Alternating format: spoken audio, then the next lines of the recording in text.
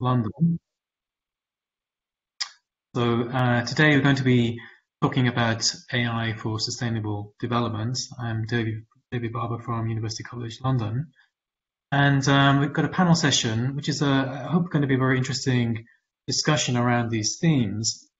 In particular, we're interested in talking about, does AI have the potential to help tackle global and societal challenges, for example, climate change, global food security, education, reducing inequality.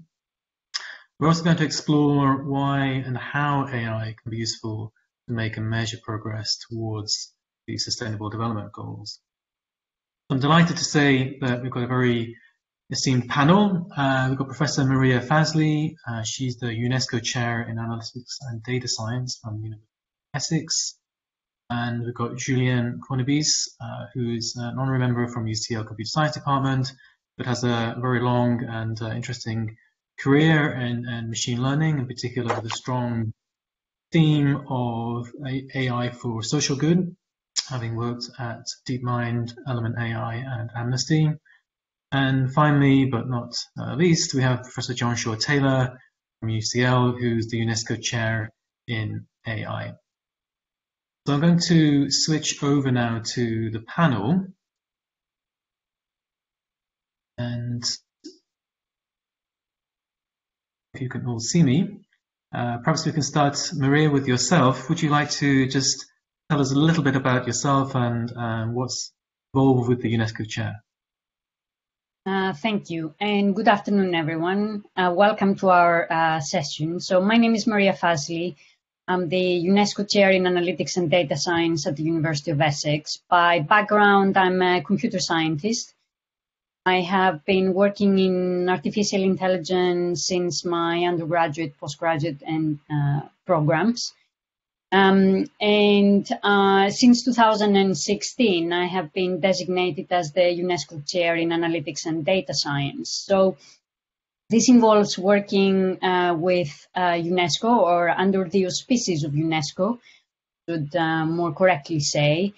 UNESCO focuses on education, social and cultural aspects. So the emphasis of the chair and my activities are around supporting education activities of in the area of data science and analytics. And in particular, I have three main objectives in my role as UNESCO Chair. The first one is to undertake novel research in this area, but underpinned by the principle of undertaking research for the benefit of global society and global good, rather than just undertaking research for the sake of pushing the knowledge boundaries, which is an eminent goal in itself. My second objective is to develop novel education programs that will enable training and upskilling of graduates, and not just graduates, but people of all ages, and including professionals. There's a massive lack of skills in artificial intelligence and data science. So one of my priorities is precisely this development of skills and research capacity and expertise. But the third and perhaps the goal that relates directly to what we will be talking about later today is working together with international collaborators on joint research and education initiatives, with the aim being to develop research capacity and the skills in developing and transitioning countries, in particular in the UK and in the Western world. Let's put it like that. We have very well developed education systems, and we have novel programs in all sorts of areas. So, but there's a lack of skills which is more acute in developing and transitioning countries. So my role is key in supporting international collaborators in this respect, but that does not mean imposing what I think is the right approach. Great, thank you very much. So we'll come back to chat, I think, about some of those topics later. Julien, would you like to tell us a little bit about your fascinating journey through machine learning AI, and what's going on with this sort of strong strand of AI for good? Well, thanks for having me, and thanks everyone for joining from the confines of your lockdown houses. Really appreciate you all taking the time to hear us, and we'd love, we're looking forward to hearing from you in the Q&A. Um, I'm a machine learner. I mean, I'm a mathematician and computer scientist by training. Did my PhD in France, bunch of postdocs in the US, Canada, UK at UCL. And in 2012, joined a small startup called DeepMind at the time. I was the fifth researcher. I had the chance to see it grow from 30 people to 400, going through the Google acquisition, moving there from pure algorithms and theoretical work towards more applications by creating their health research team, precisely because I felt I love proving theorems, developing algorithms. It's really fun, but it's like crosswords. On the application side was sorely missing. I wanted to see the impact, so moved to healthcare for that. And in 2016, realized that the healthcare system, and healthcare is, I think, SDG number 3, health and well-being, sustainable development goals, number 3. Important as it is possibly not the field where I could have the most impact. I had built a fantastic team, and the results are still coming out, working hand in hand with clinicians. But I felt that the different problem at the heart of healthcare is not so much a technological problem as a problem of incentives and vehicles. Either you have the UK, where you have almost no money in healthcare, and those who stay are the true believers, or you have the US, where there's almost too much money in healthcare. So I decided to leave healthcare aside and started volunteering with Amnesty. Only as a volunteer. Sorry, I need to correct that I was not employed by them, but only volunteering. And really there, working with the view that, look, I have no clue about SDGs. I have no clue about human rights. I've got good clues about algorithms and theorems, but they are the real experts about how to even have impact with any action they're taking. And so it was really about how can we make sure that they can use the same tools that other players are using, and how can we use these tools to multiply their impact. So throughout the last 4 years, my focus has always been about how do we put all these cool tools that we are developing, whether it be in deep learning, of course, or machine learning generally, or even every quantitative tools, how do we put them in the hands of the domain experts, whether they be clinicians, whether they be human rights researchers, whether they be UN agencies, how do we get them the tools?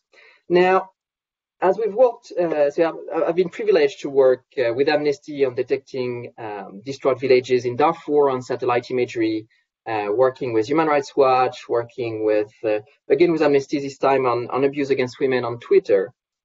And paradoxically, I mean, much as I started as a nerd, coding in assembly in the late night at age 14, the more we proceed and the more I am very cautious around the work on AI for good, and I put heavy air quotes there, because it can be used way too often as whitewashing. And look, oh yeah, AI is helping do this with satellite. Yeah, it's also helping to monitor everyone with satellite. Or look, it's fantastic, we're distributing some cloud to help monitoring water in Africa. Yeah, but with the same cloud, you're powering ICE, immigration and custom agencies to track people. And for that, I think we have a duty. I've moved from let's empower those who know how to have impact, which I think is still a fundamental component, and where, of course, AI and algorithm can prove a lot of help, to even going back to the first step of, if I were to copy health professionals, do no harm. And if I look today, we are on this panel, we are 4 white persons, 4 European, 3 of us men. And there has been a lot of work done in information and communication technologies for development over the last 30 years. And a lot of it has come often as being very well intended and well meaning, but a kind of new form of colonialism. So a second part of actually using AI for sustainable development would be to make sure that it's not just white people behind their laptop in London on satellite imagery, but actual people on the ground. And they know the domain, they know the problem directly there. And possibly it's not going to be an AI solution that they need, mind you. It might be actually an institutional solution to avoid corruption and actually build infrastructures. And maybe AI can help the UN monitor that. But I wouldn't want AI to distract from the core problems, or, the worst case. There's two worst case for me: getting a lot of money to do something fancy with AI because, it's exciting, but depriving actual simpler solutions which would be more efficient and depriving from having an impact, or actual locally driven initiatives. And the second worst case would be developing something, say, with Amnesty to detect villages, and that would then be used by the Sudanese military to find the villages and bomb them. And I want to flag what makes me hopeful recently is that all these qualms, are very present in the community. Maybe not as much as they should, but it's getting there. And there is this PhD student at University of Washington. He's the developer of the YOLO algorithms. For those of you who don't know it, it's an object detector algorithm. It's one of the most widely used algorithms. It's used to find objects in videos, in CCTVs, detect faces. It's widely used. And this graduate student, who has made this fantastic algorithm, he could make his entire academic career off the back of that, has announced in February that he was stopping research on computer vision because the downsides were massively overwhelming the upsides. And I find it really inspiring that younger researchers coming into the field are coming with this kind of ethics resolve, not later on in their career when they are safe, but from the get-go. And that makes me really, really hopeful. So in summary, it's how do we avoid the hype, making AI do more harm than good, and how do we focus on having the solutions come not as a form of technological colonialism. Great, thank you. So I should just say before introducing John that actually Maya Pantage, who was the original final panel member, unfortunately had a minute emergency. So John kindly stepped in. So John, would you like to tell us a little bit about your role, the UNESCO chair in AI? Sure, thanks. And it's a real pleasure to be here, even if only at the last minute. I wanted to just mention really a little bit of background of how I got involved in the relationship with UNESCO, because it is, in some sense, a little bit, perhaps, analogous story to the one that Julien has described in his. I started out as a machine learner, more interested in the theory and how that might be, used to inform practice.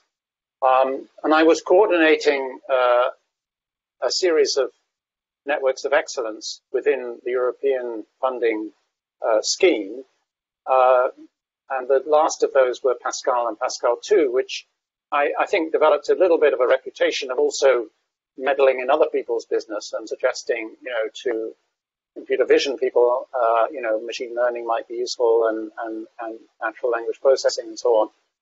So I think we sort of were seen as pioneering in that way of pushing the machine learning and AI agenda more widely.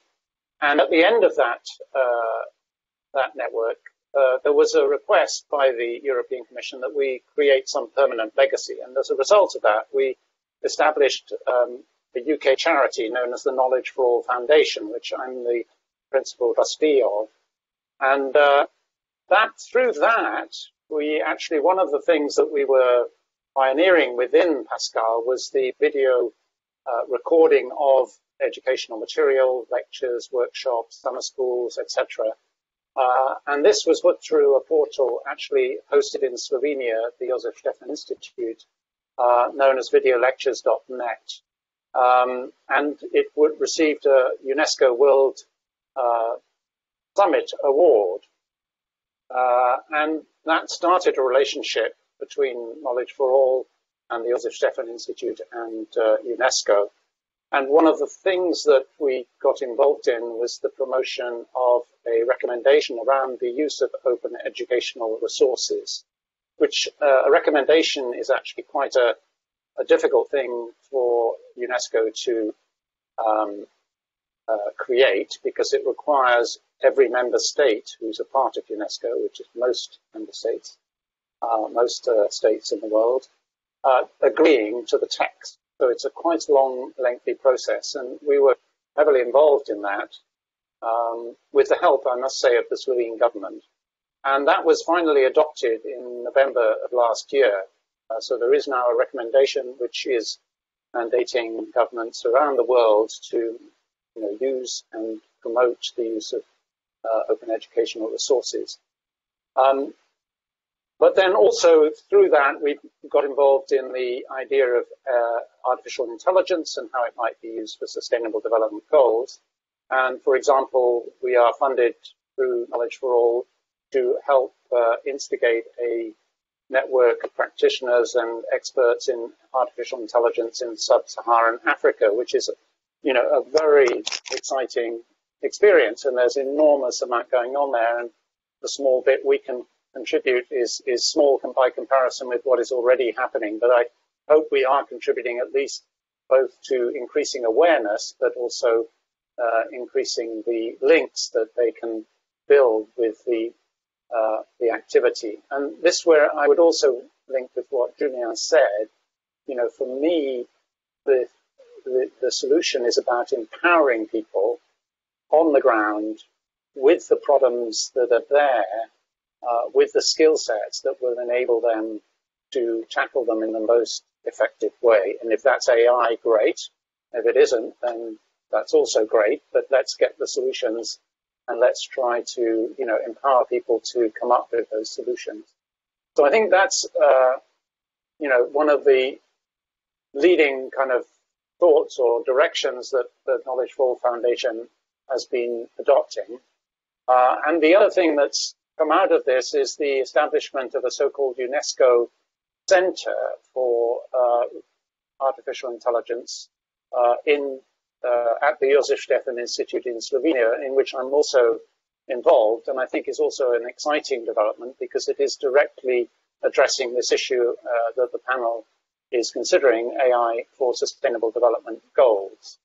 And I think, again, this is an area where highlighted in the introduction were two things. One is AI helping to provide solutions or suggest solutions, but also AI for measuring progress, which I think is very vital. And maybe I'll just say a little about that and the way in which I think it could be a game changer. And certainly the center, which is known as IACAI in Slovenia, is hoping to leverage this idea that if we can get better measurement, there is actually enormous goodwill and real money interested in investing in solutions that will actually make an impact on the Sustainable Development Goals. The problem is partly channeling that money, but it's also convincing those investors that we have ways of assessing the impact. In a sense, you can think of the stock market as a very, very efficient way of assessing the efficiency of companies and redirecting resources towards those that are more efficient. But we don't have the equivalent for impact. How could we have a system that would allow objective and very fast measurement of the impact of different companies in Sustainable Development Goals, taking into account all of the issues that Julien has mentioned, which I think are very pertinent to this question? If we were able to do that, it would, I think, create an enormous opportunity for people to invest and to actually make much more significant impact through the goodwill that everybody has, I believe, in this area. But if we don't have that, how quickly it can turn into a disillusionment. Oh, the money I put into a charity, how much of that gets used by the administrators or whatever, all of these kind of questions that are not answered clearly enough. So perhaps I'll just end with that as a thought to put on the table. Thank you. Great, thanks, John. So I just wanted, though, to, because this session is about AI for Sustainable Development Goals. So it'd be good if we can try to understand actually, where AI itself could be useful if possible. So I just wanted to, briefly ask each of you, what do you think is the potential realistically for AI in terms of sustainable development? Is there other particular areas where this is more likely to be useful, or is it all hype, or is there something of substance? Maria, perhaps I can start with you. Yes, thank you. So let me start by saying that I personally believe that AI has huge potential to support sustainable development, and to support in particular the delivery and measurement of the sustainable development goals. But I think we need to nuance that quite a bit. For the start, I think we need to be clear what we mean by sustainable development and what we mean by AI, because there are all sorts of misunderstandings around both these terms, and it depends on how you really interpret them both. So you could say, for instance, a sustainable development as per the UN definition is just meeting the needs in the present without compromising the ability of future generations to meet their own needs. Or you could take this a step further and say sustainable development is mainly targeted to developing countries, because these are the ones that are the poor ones. These are the ones that lack the economic development. So it really depends on how you interpret, how you understand sustainable development, and how you understand, as I said, and how you interpret AI. And one of my big frustrations is that a lot of people essentially equate ML with machine learning with AI. And there's a lot of hype around AI. There's a lot of misunderstanding. There are all sorts of communities, groups, individuals can appropriate the terminology for their own purposes, and there are all these risks that both Julien and John talked about. But for me, I see AI as both my previous speakers, panelists, members talked about, as a way to empower people, but to empower people not just in the developing and transitioning countries, also in our developed countries, what we would consider developed countries, because we very often associate sustainable development with the developing countries.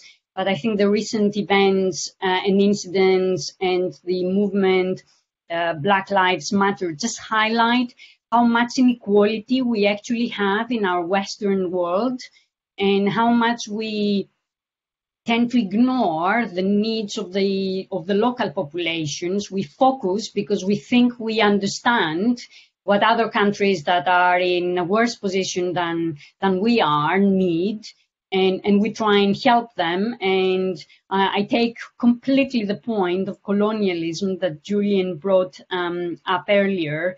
And we need obviously to stop doing that, but we need to address this colonialism even within our existing, within our own countries. So just to summarize, I do believe there's great potential for all sorts of ways to support sustainable development across the world. How we do it, it's entirely up to us, and there are really big challenges and there are really big risks, and if we don't tread carefully, we are risking another, if you like, AI winter coming our way, and this would have really, really significant consequences on the research community as well as the global community. Great, thanks. So, Julien, a similar question for you, but maybe we can try to, if it could be a little bit more specific, other actual specific things that I think, the AI community can do. I mean, bearing in mind the broader sort of sort of questions around the stability of this and colonialism, etc. But what practical things are likely to be achievable? There are many aspects, obviously, that can be delivered with AI. And I agree with Maria, let's not use the term AI as just machine learning. It's more generally quantitative methods. Obviously, computer vision is as brilliantly advanced with the advent of deep learning, and there is a lot that can be done there for water monitoring, especially combined with satellite. Yes, there is a lot that can be done there, whether it be detecting, bringing proofs of massacres, if we look at the human rights lens, or looking at the water management and the different water sources, or land occupation, or if we look at more an SDG angle. John's point about measurement, there's a lot there precisely that can be done too, because what's good to have a satellite if you're not on the ground? Well, precisely you can use that as a measurement tool, either to convince philanthropists to provide their money, or different agencies, or to enforce some restrictions around, well, you should not pollute too much by doing, factory, you commit to not polluting. Well, actually, if you can actually verify that at large scale. There is another, if we move away from deep learning and look at AI or machine learning or data science or algorithmic approaches, there is a fantastic work, I've got to call it out here, done by Felix Lohmann at Imperial College in the math department. And he's using data science and causal theory to analyze the interdependency amongst sustainable development goals. So I know someone, I think Stephen Browning here, asked a question about what happens if you solve one area but make another one worse. This kind of approach can help spot precisely you should fix A because by fixing A you do good on B, C, and D, and vice versa. You're not damaging E and F. I mean, now a panel, if we all agree, is boring. So I'm just going to throw a spanner about measurement, and I recommend Michael Kleinberg's articles in The Guardian a few years ago, who's saying that if you try to measure everything, you have a risk of going into analysis paralysis. And that echoes Roger Bregman's book, Utopia for Realists, where he says, well, instead of trying to justify and making people jump through hoops to show the good that they could be doing and the good that this organization is doing, why don't you give the money directly to the people on the ground? So precisely on an AI approach there is a fantastic company or startup in Somalia created by Somalian people who's trying to listen to make a feedback mechanism for people on the ground saying, hey, we have a drought here, or hey, the highway that said you built here is still not built. Now, organizations like that, going to be a lot of burden for them to prove and jump through the hoops of measurement and reporting.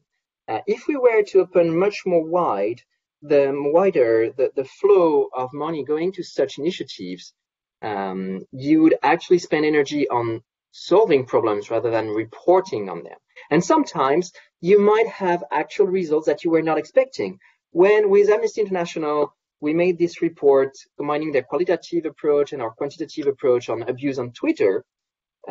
Twitter stock plummeted 13% overnight. Now, they recovered a week later, but still, that was an impact of, I think I counted $2.5 billion impact overnight, which then led to the CEO of Twitter to meet the CEO of Amnesty and them to be a little bit more careful, far from having solved the problem, but a little bit more careful. Now, this is not at all what we had expected when we started this project, and we would not have been able to put in any funding proposal.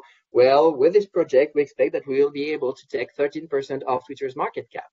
So that's why I'm being a little cautious about the measurement. And yes, AI through computer vision, through analysis of data, can bring much better measurement. But let's make sure that we are not solving a problem where the root problem is actually in the way we structure aid in general. Great. Thank you, Julien. So actually, John, I wanted to put a similar question to yourself as well, but we've had also a question coming through from the audience.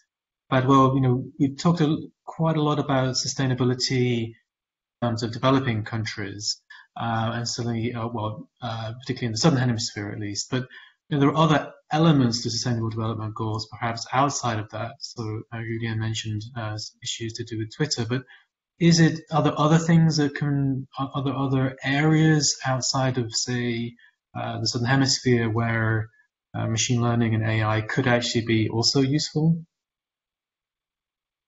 So I was actually going to, before you asked that question, but I think what I was going to say is sort of relevant to that question too. I was going to sort of highlight that I think one of the SDGs where AI could have a very significant impact and through it actually impact other SDGs is the question of education. In a sense, it's coming back to the point Julien made before. If we can empower people to solve the problems, and I don't mean just education in AI, I mean generally education. Clearly there, is a real demand now globally for high quality education, but the demand is not met by the supply. And I think AI provides the tools that could, meet the gap in a relatively effective way. I'm not saying it's the same as in-person education, but now with the level of understanding that we can gather from interactions with users remotely and the other ideas of social interaction moderated through computer links, I think there is the opportunity to create an educational environment that is both exciting and enriching through the use of AI in online education. And in fact, I'm involved in coordinating a project currently that is trying to do just that, a European, again, collaboration. But I think there are many other efforts going on worldwide, so I wouldn't want to say, that's a solution, but I wanted to just emphasize, I think that is one of the, if you like, early adopters that we should think about in terms of AI addressing a sustainable development goal. And to pick up your point about, well, what about the developed world? Yes, we do have inequalities in educational provision here and in many countries, and I think this is, again, can be addressed through the type of provision that I'm suggesting is an important development. So I absolutely agree that we shouldn't just think of, and it's coming back to that colonial idea that, everybody else needs help, we don't. No, this is about helping everybody who needs in every part of the world. But I think, again, the key to addressing that colonial issue is empowerment. If you can empower people wherever they are to solve their problems and to tackle them in creative ways, that is actually undermining, the need for colonialism or the ability of colonialism to survive in whatever form. So empowerment is the key, and education, I believe, is the key to empowerment. And if I may flag here, sorry, to bounce on that, the fantastic initiative called the Deep Learning Indaba, which is a series, Indaba X, which is a series of workshops and summer schools and conferences throughout Africa, started by Shakir Mohammed, who is currently at DeepMind, who is a fantastic researcher, on the technical side, and is also deeply committed to very much these problematics. And he set this up a few years ago. It has been really, really booming, and it's at the heart of the kind of empowerment that John is mentioning. Yeah, we're working with them in that AI for development that I mentioned, that we're being funded by the Canadian Development Fund to, bring together also Data Science Africa. There's quite a few activities in Sub-Saharan Africa, but Indaba X is certainly the leader in that field and is fantastic, really. Yeah, and if I can add to the 2 points that my fellow panelists have made, this idea of empowerment you can only facilitate through education. Because if we educate at all levels, and when I would not just think about education in AI and in general understanding of data, just meaning university level education, I would actually look at education in a more holistic way, looking at even primary school children and making sure that they understand data, because we're talking about essentially equipping the citizens of the future to be able to understand data, because that's the way that you can be a participant in public life, and you have the ability to question governments, to hold governments, organizations, institutions into account. And this empowerment is really fundamental. And in my role as UNESCO chair, as I was saying at the start, this is why I've decided to delve into this area, because I think this is a fundamental notion. And unless we actually bring the skills into countries locally, no matter what solutions we offer, they will not be adopted. We need to support education so that people can then take it upon themselves to create local solutions, to create the solutions that would work for them, rather than us assuming that we know the solutions and we just pass them on. So Maria, I mean, what is the mechanism behind that? I mean, is there, how do you get those sort of, local stakeholders actually on board? I mean, so what you're talking about is something very basic in terms of the getting the infrastructure, if you like, the conceptual platform ready. But how do you actually go about that? How do you make sure that people are actually, the stakeholders are on board with this idea? Well, the very short answer is sometimes with great difficulty, because you need to have a vision.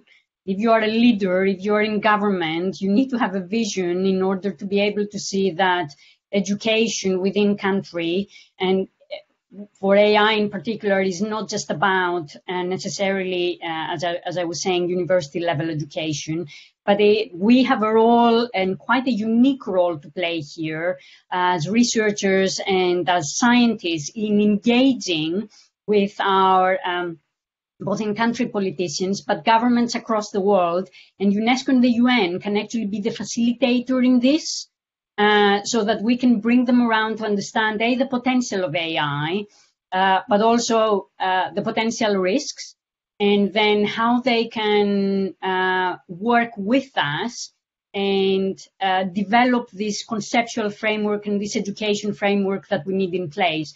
So we need to constantly engage. And we, as I said, I do believe we have a key role here. And as scientists, we understand the potential, and we need to be able to explain it, though, in a way that politicians will understand, because it's very often said that you will only have the attention of a politician for a few seconds. So we need to come up with the right messages of how it is that AI, data science, technology can help them deliver what they want for their citizens. That's great. So, I mean, that sounds all very, very good, but sounds like a little bit vague still in some sense. I don't mean to negative, but what concrete things can we actually do? So it's great. I understand the ideas, but what are we specifically? What are the action items on us as a community of AI researchers to actually to help deliver on these points? Julien, is other specific things that you would recommend that we as a community start to do? I mean, there's a few.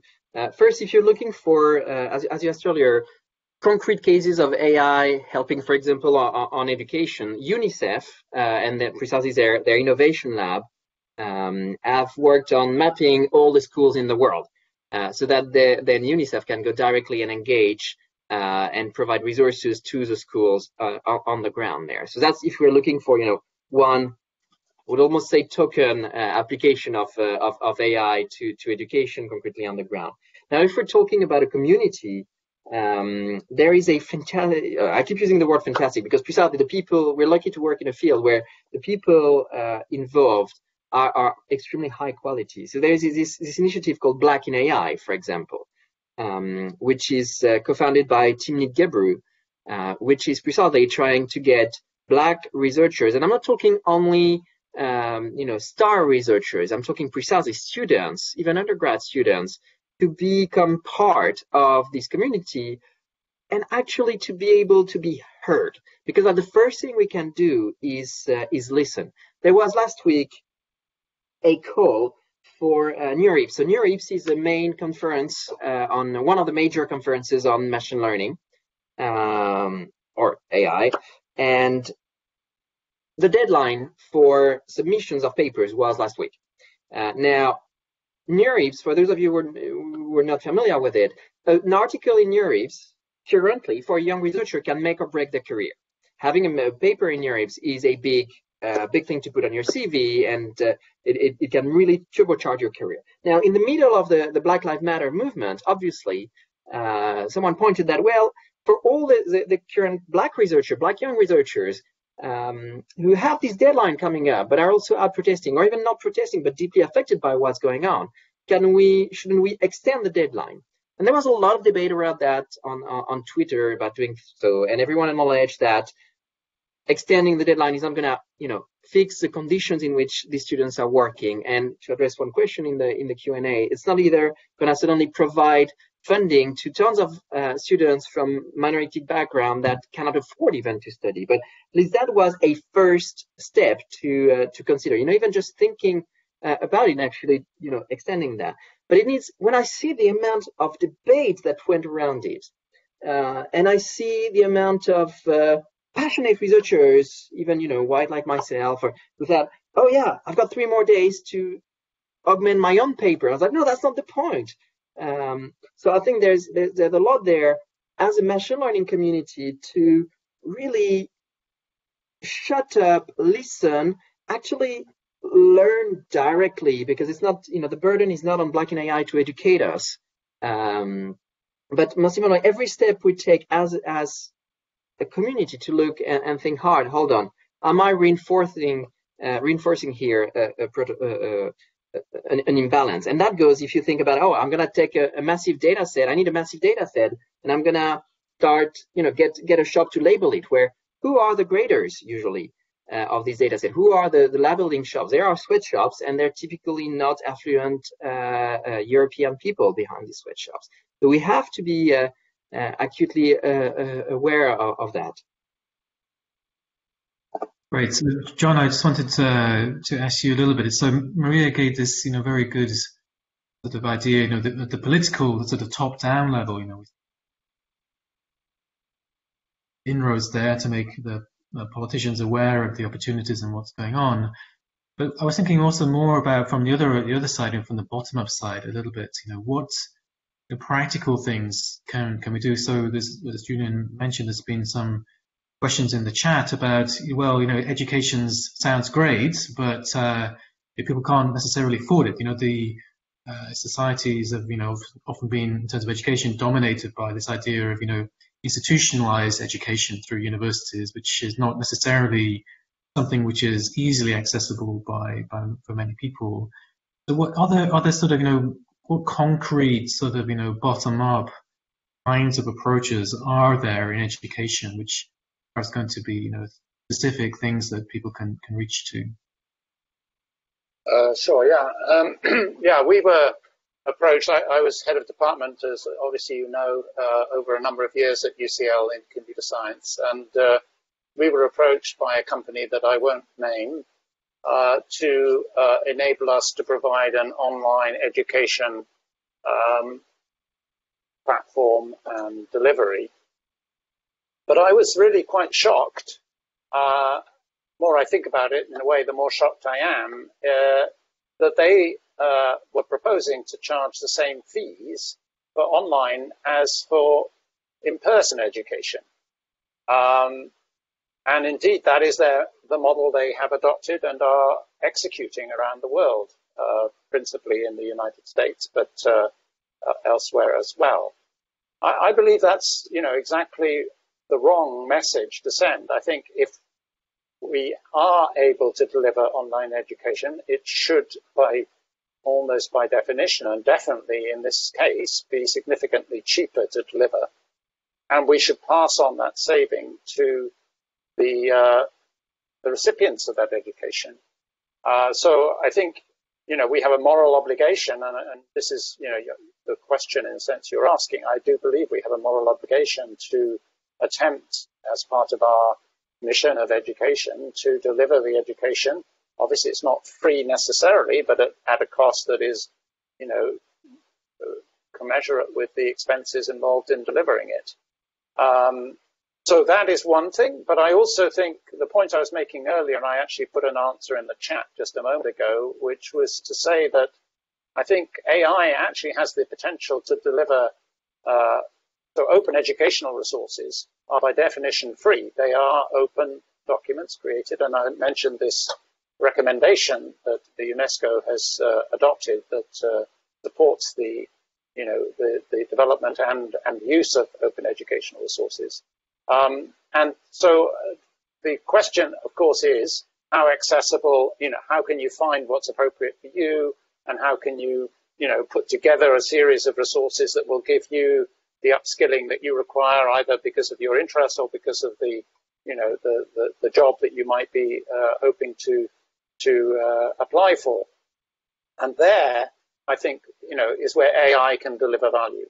It can actually help to organize the material, understand the connections between it, sequence it, understand your needs potentially. I'm not saying it's there now, but I think, we're making progress in that direction, where we may be able to have a system that will deliver for individuals across the world a tailored educational program that will enable them to upskill.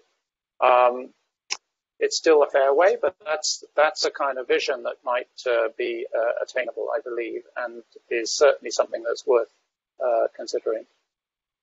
Great, thanks. So, Maria, I just wanted to come back to you a little bit on, so, in some sense, we've got a sense of maybe there could be a sort of technological AI haves versus have-nots, and I think, to some extent, like John mentioned, the universities are hopefully, their core remit is to make the world a better place through teaching and research, but that's not necessarily the same for the industry. They have to make some money. They have other sort of priorities as well.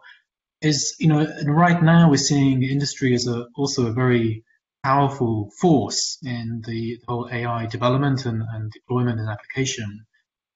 So, it's not necessarily just that the universities and charities are going to be making efforts in the space. We also need industry potentially also to play a role, but there seems to be a little bit of tension here between, they obviously perhaps have interests which are to keep some of this technology to themselves because it's commercially valuable, but that may, on the other hand, create sort of inequalities between the haves and the have-nots.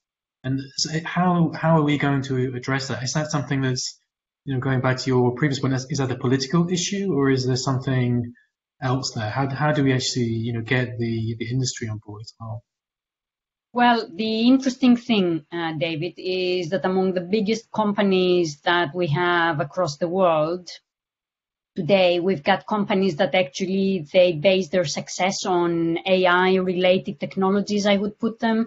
Companies like Google and Facebook, they're using all sorts of AI technologies behind the scenes. And it's the tension is there. It's profit versus doing good.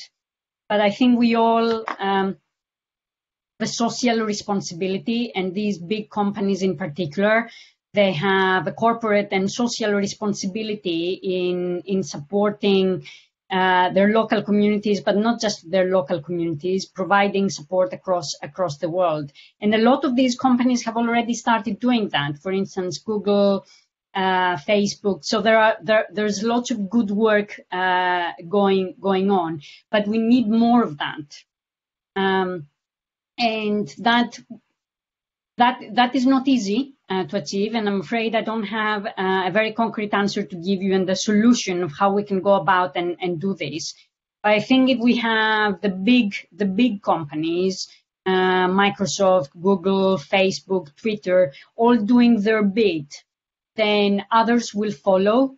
And I think there's a lot to be said about taking the lead in this initiative of essentially ensuring education and AI technology reaches all, because that's how you would essentially put your name out there, but in a very different way to being labeled as a company who does not pay taxes, or all you are interested in is making more profit. And again, I do think we have a role to play here. An interesting fact is that we have seen a lot of academics and researchers in the last few years moving away from academia into these bigger companies, into research and development. So I wonder if some of our colleagues could actually act as the catalyst of bringing on board these bigger companies to do their bit. And then this can trickle down into smaller companies. But it's all about all of us collectively understanding the kind of responsibility that we have in our hands. Julien, maybe you can step in a little bit on this point. I mean, you've seen both sides of this coin. You obviously worked in these tech giants, but you've also seen some of the smaller startups, but also the academic perspective. And this is a very complex area. But from your side, I mean, how do you see this tension between potentially the very sort of powerful global forces actually, and I'm thinking not necessarily just about the US tech giants, but more globally when we think about other players, as China actually also starts to become more involved. How do we actually ensure in some sense that not just the universities have this idea of the sustainable development goals at the forefront, but actually that the companies are really genuinely engaging with this idea? Okay, a full disclaimer. Politically, I'm slightly on the left of Che Guevara. And after having seen many different way for things to work, I believe that the best way to have large players, large corporate players from across the globe, is through regulation, and regulation with teeth. I encourage reading the work by Cory Doctorow on antitrust work and adversarial interoperability. That sounds very dry, but it is quite key, and especially with AI, because it is how to make sure that a small startup can piggyback on some of the big giants and give a service that accesses the same platforms that already exist, and be able to immediately get in the frame, really change, kind of topple the large ones, which at the moment is blocked because there's this very specific to AI effect of once you're big, you start getting more and more data, and you get better and better models, and therefore you get better service and more people and more data and more et cetera, et cetera. Now, antitrust legislation and more generally any regulatory incentive for large organizations to actually look beyond their quarterly return is, I believe, the only way to go forward, or the main way to go forward. That, and obviously and that's starting to become a little less true, but the last few years, talent speaking up. So there's been a race for machine learners everywhere, and you could decide with your feet where you go and whether you keep, working for a company that you disagree with. I've seen people last week were walking out, resigning from Facebook because of Zuckerberg's latest comment. So there is an aspect there. Now, that's for the large, the very large players, and sadly at the moment, it's, in a way, I find it sad that when we say, okay, how do we get AI to help? The first thing is, well, we need this and that and these giant corporations to step in. When a few years ago, decades ago, we'd have said, oh, we need the governments to step in, or we need elected institutions to step in. Sadly, we're past that now when it comes to tech, which is where it goes towards educating back, and educating, we're not talking about the global south versus global north, as someone asked in the Q&A. We're talking about educating everyone. There is this fantastic course, again, fantastic, I'm sorry, I should ban that word, really well done, really well thought course online called the Elements of AI. No relation with my former employer, Element AI. The course is the Elements of AI, was done by, I believe, Norway, one of the Nordic countries. Apologies if I get it wrong. And the EU has ordered its translation in every language in the EU. And that is made for people who have no technical background to understand a little bit more about what AI is.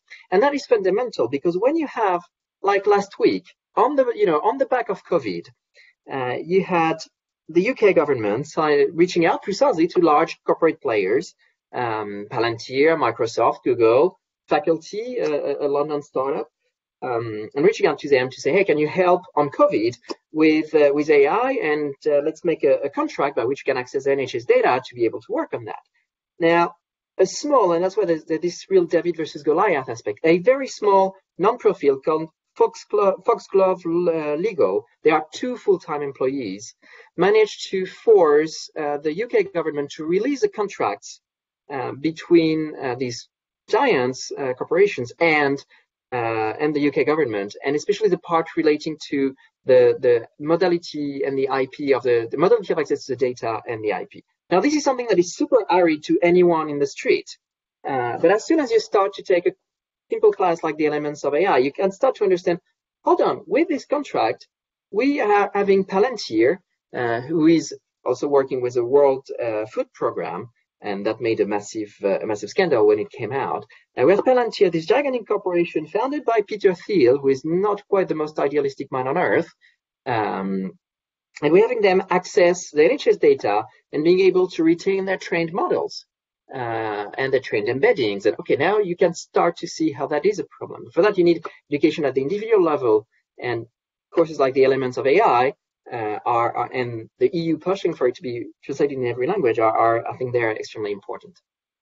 Great, thanks. So I'm just conscious a little bit of time. We've got about 2 minutes left. So, John, I was hoping maybe you'd be able to sort of give us a final sort of sum up thoughts in less than 1 minute. What are the next steps? What are the take home messages from? Well, I think well, thanks, and I think the take home message from the point of view of AI and sustainable development goals is that the potential is huge. I think that we have a responsibility to think carefully about this. I would perhaps come back to one of the points I made at the beginning and link to what Maria had just said. I think that creating more objective measurement of these sustainable development goal provision will open up a potential for much more funding to come in. We're seeing that in, talking to venture capitalists that have funds that are interested in funding in this area. So there is money interested in going into this area, but they want to see more objective measurement. And it opens also something, open up the possibility of what are called social impact bonds, where governments may promise a certain amount of money if a company can deliver a certain impact, and maybe in education or whatever in their country. So there's also, it actually can directly impact the funding of activity in that area. So I think that kind of other level is something that's really important to think about. I know it may sound like capitalism to those left of Che Guevara, but it's still, I think, important. Great, thanks. So we've got less than 1 minute left, so I'm not sure if, Julien, you're going to get a chance to summarize, but Maria, could you give us your final thoughts, please? Well, for me, it's all about 3 things, which is education, education, education at all levels for everyone, and free access to education, at least at the very basic level, and raising awareness and demystifying hypes and myths. Great. Well, thank you very much. I'm sorry, Julien, we've run out of time. But I'd like to thank all the panelists for this fascinating discussion. Hopefully, you'll be able to join sort of follow-up conversations potentially with any of us. And thank you very much for watching. Thank you very much. Thank you, David. Thank you, everyone. Thanks. Thank you, guys. Thanks. I'm going to stop broadcasting.